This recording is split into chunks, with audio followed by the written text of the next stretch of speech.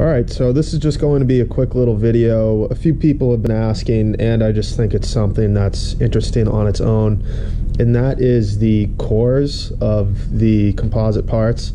So this is the carbon fuselage that I've been building out for the past few months now, and yeah, it's just a lot lighter and way better than the previous aluminum versions. And with pretty much every composite part, there's a core, and so this is what is actually inside of the carbon part, and there's a lot of work that goes into making the core. There's actually, it takes a lot more work to just get this part done right here than it is to then get the carbon work done. So there's a lot of underappreciated work, I guess, that happens with the core, because really without the core is what makes everything work. So yeah, this is the core, and so I have I'm doing a big run of these, about 20 of them right now, and so before I start getting them finished, I figure we'll just take a look at them. And so obviously wood core, this is machined, it's not sanded yet, so you can still see some of the machine marks in here, and those will of course be sanded smoother before we get carbon on here. And you can see it has everything needed. So our stabilizer goes back here, and our wing goes here, and then our mast eventually comes up in through here.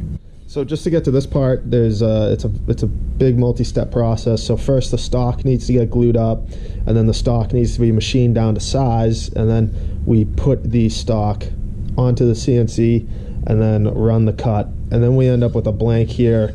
These two holes are completely passing through, and then it's put upside down in a jig, very precisely lined up, to then bore out the holes for the inserts. And then, so these are the inserts right here, the M6. So then the stainless inserts are then put in the location, and then those are filled in with epoxy, and so is the two mast holes right here, and those are a complete pass-through because you obviously don't want a wood core exposed to wood, so we can't just drill a hole through.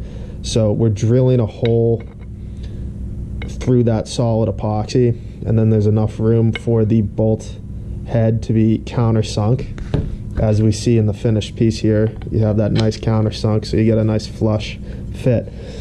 So that's some of the work that goes in, and then it's smoothed out and ready to go to be then finished with a whole bunch of carbon.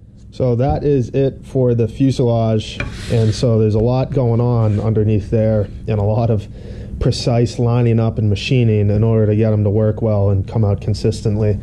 And then the same kind of goes for the base plates, and so I have a whole bunch here, and I keep them taped up in stacks if I'm not going to get to them for a few days, because we don't want them warping at all. And sometimes with moisture changes, they can warp a bit. So this is a stack of base plates, and we'll pull one out and take a look at it. And so we kind of have the same thing going on here. It's a very big multi-step process in order to get our finished base plate right here. So the first thing is the edges are solid epoxy. So these are first cut out and then poured. And then so imagine maybe a 10 feet long board of wood has maybe 10 or so of these cut out, and then we come in with the epoxy and we pour this going all the way around. The holes get poured, and then these centers get poured as well. So solid epoxy around all the through holes. Again, we don't want wood core being exposed to water, so any through hole, solid epoxy all the way around it. And then the same thing with the edge. You know, you can't really wrap carbon around a really tight edge. It gets a little bit difficult, so we just avoid that issue by having a solid epoxy edge here.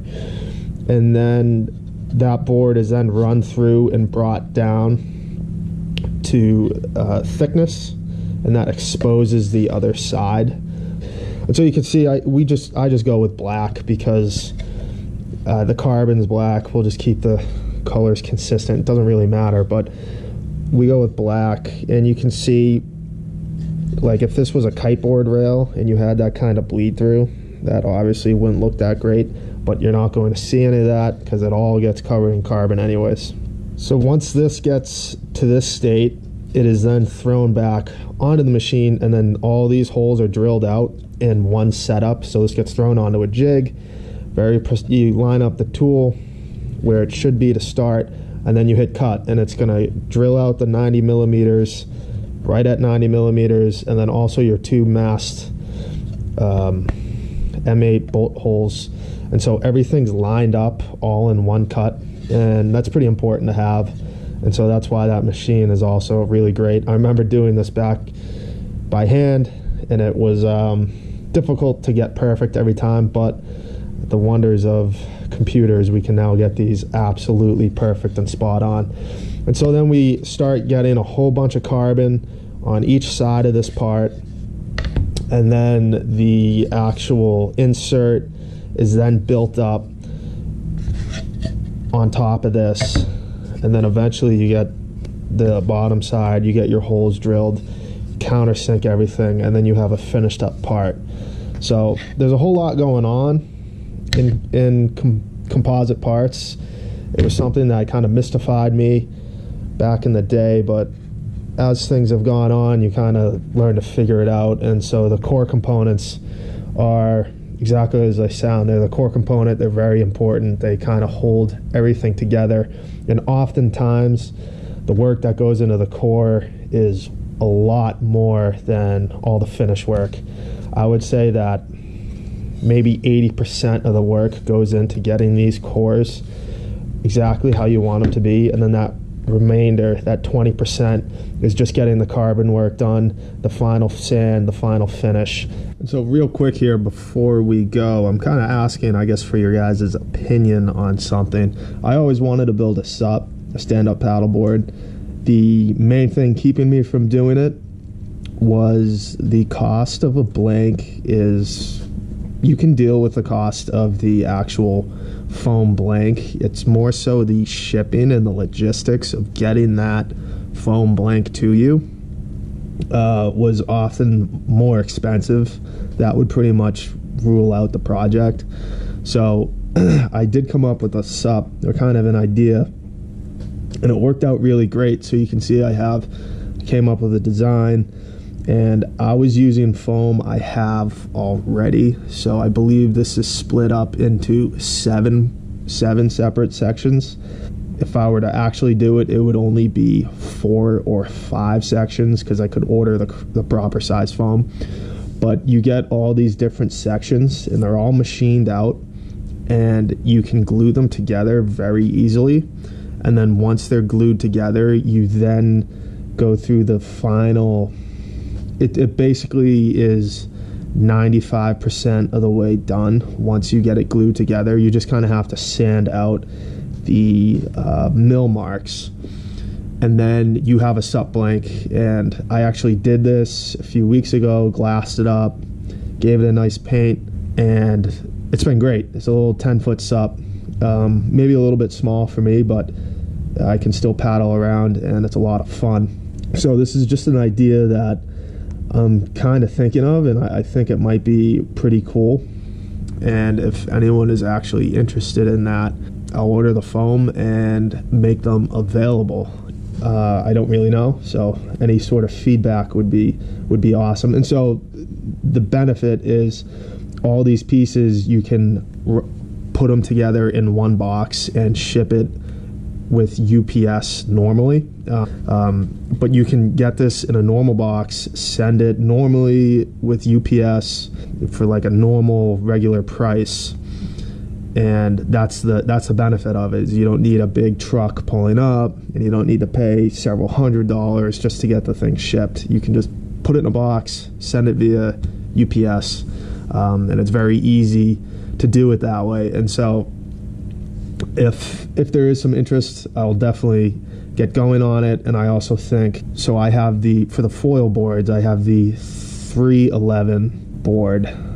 Yep, the 311 peanut board. And any bigger than that is when that shipping size really starts to come into play. And I want to do a lot bigger foil boards, like a 411 and possibly a 511, and come up with some wing board designs, because those are generally quite large. So this type would, with the sections and gluing it together, I think is a great way to go. It's a little bit different, and it's cool. It's pretty cool to put them together, and then you shape out the board. There's a whole process behind that, but it's pretty cool, and it works out really well. So if you find that interesting, and you're interested specifically in the stand-up paddle boards, let me know, and I can get on them. It takes a bit for foam to come in these days. It's about a month and a half lead time, so it would take a while. But if that's of any interest, let me know.